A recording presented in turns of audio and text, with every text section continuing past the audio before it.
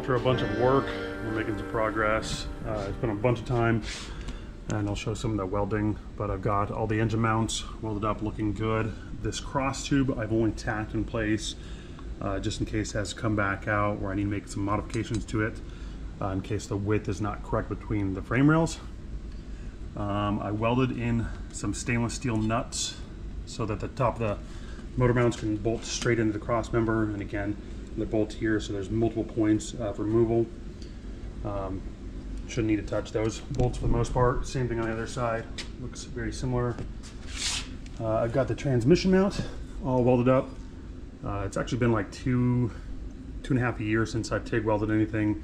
Some of the welds look really good, some of them not as good, but I think it's gonna be plenty strong enough.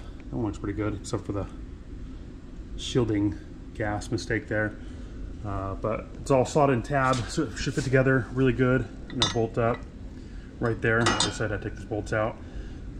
It has these gussets here, so that allows me a lot of clearance for potential exhaust routing. I haven't sorted that out, but I want to make sure I have as much room as possible. And then been working on some stuff over in the engine bay. Now, I originally bought some 2.5 inch angle iron to put up on the frame rails, like back here further, but to kind of rest on the frame rail to give me an anchor point, weld this in, just kind of disperse that load. However, angle iron's got this big old radius in the corner. It doesn't really want to sit down how I'd like. So, I mean, I could bash in the corner a little bit and that'd probably be pretty good, but I don't really like that route. So I just bought some regular flat stock. Got it really, really close, and then it sits way flatter. To get the frame rails cleaned up, get them down bare back in this area, weld these in place, but it sits way nicer. Of course, I had to weld it up to get actually a 90-degree bend out of it, an L.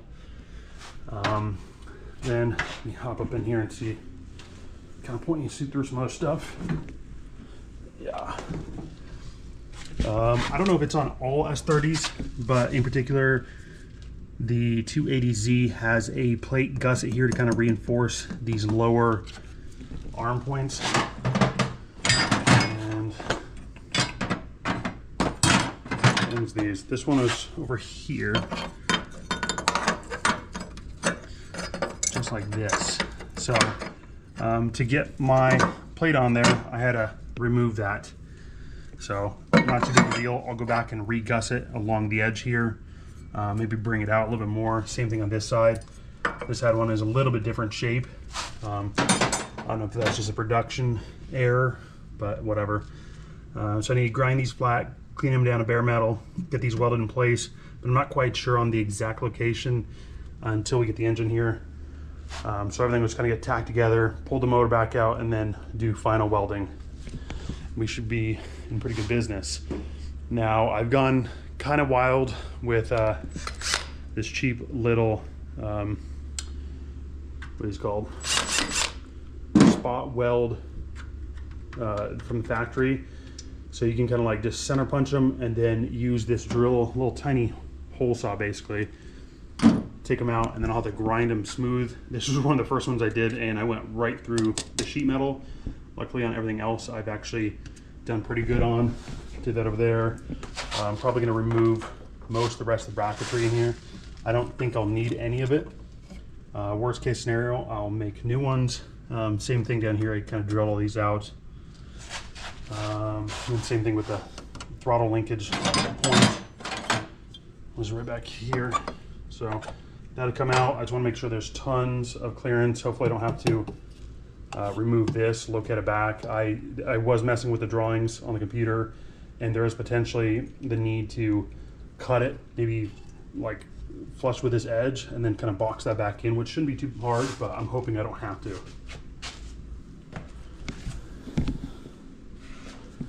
Ooh, that's sketchy. All right, so I need to cut out the rest of the cross member. As you can see, I've already removed this engine mount. I removed it from this side. It's not very good, not very cleaned up yet, but I do need to cut the cross member back quite a bit to clear the front of the oil pan on the VQ, and then actually It'll need to be cut a little bit further on this side for the oil filter. I was going to do it with my hacksaw. However, it's angry. It's hard to get the angles. I do have this cheap plasma cutter that I've been dying to use, so I think it's the right time for it. We'll see if it cuts through it. I've used it very, very little, so hopefully it still works.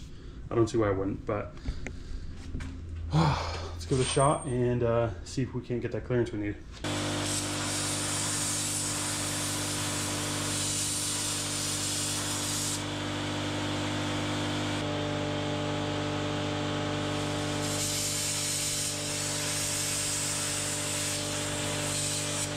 It's working just fine, except my garage smells freaking awful right now. It smells like everything's on fire.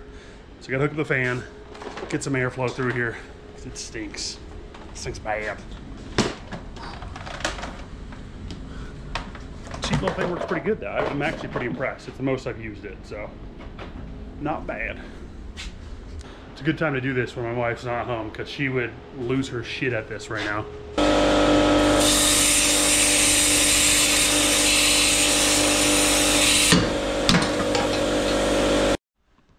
I'm not going to pretend that this plasma cuts are clean.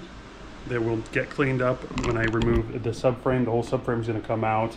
I'm actually waiting on a wheel key because the previous owner decided to put it on these chintzy little wheel locks, and they take like a weird hex key. I don't know. I don't have it, so I got to order one. It'll be here tomorrow, hopefully, and then we can get the wheels off.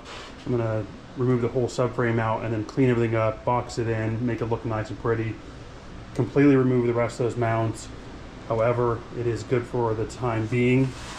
We'll clean the garage up a bit, vacuum up the floor, tidy it up, and I'm getting kind of antsy. I just kind of want to throw the motor in there and see what it looks like. So I think I might just do that, throw it in the engine bay, see what kind of clearance I have, and then it's going to come right back out basically. Maybe I'll leave it there, let it hang out, mark the frame rails where I need to clean them, kind of prep for welding. But dude, I'm just like, I'm this far along and I'm like really want to see the motor and engine bay, so now's a good time as any.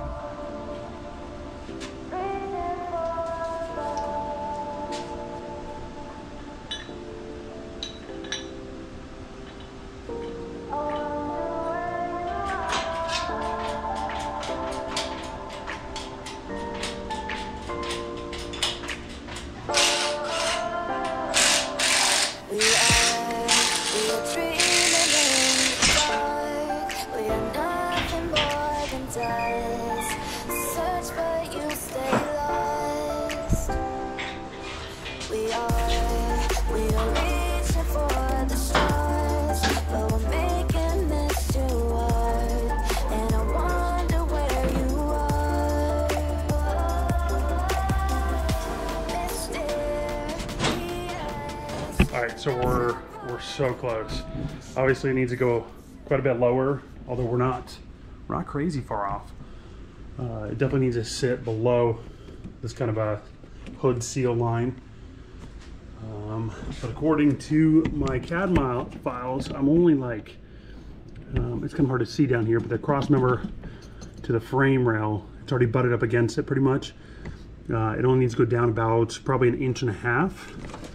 And then we're pretty good. But I think I might need to take out some more off that front cross member. It might be good because I'm not quite back as far as I need to be.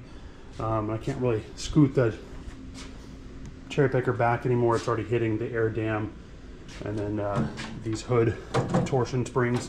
So I got to remove those, get those out of the way, kind of free up a little bit more room so we can get the cherry picker in a little bit further. But not bad, dude. We're making some progress. That's a motor in the engine bay, and I'm really stoked because that just gives me a little extra juice in the tank on that one. Dude, it's gonna be super, super sweet. I think it's gonna be a wrap for today though. I'm gonna keep on tinkering with this. Like I said, maybe I'll throw in some more footage of me cleaning up the frame rails and getting things welded in. But we're chipping away, making some progress. I might have a running VQ S30 within, you know, the next year, hopefully. Hopefully a lot sooner, but I know how some of these projects can go sometimes.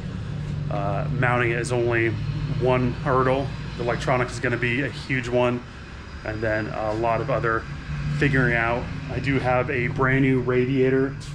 It's a Mishimoto NA Miata, and it just so happens to fit perfectly between the front of the frame rails. You can see how the frame rail kind of dips in right here, and as long as you're really tight up against the core support, it does clear, it fits, and it has the right, give or take, inlet and outlet for the VQ. So that is definitely a good sign, and we should be in business pretty soon, I'm thinking, man. Like, it's looking pretty good. Anyways, if you guys made it this far, make sure to hit like, subscribe, stick around. I'm hopefully going to be having more updates on this in the near future, but it's going to be a wrap for today. Thank you guys so much for watching.